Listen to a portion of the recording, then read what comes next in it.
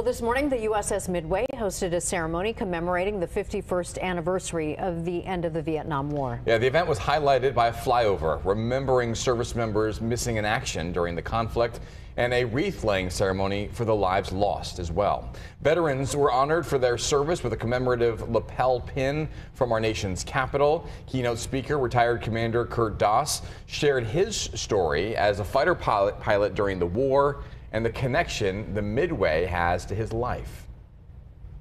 Dad was skipper of the Midway, and this has always been a very special place for us.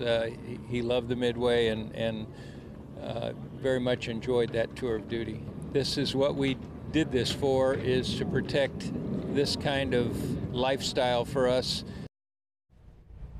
And ceremonies are being held all throughout the country to honor those who served in Vietnam.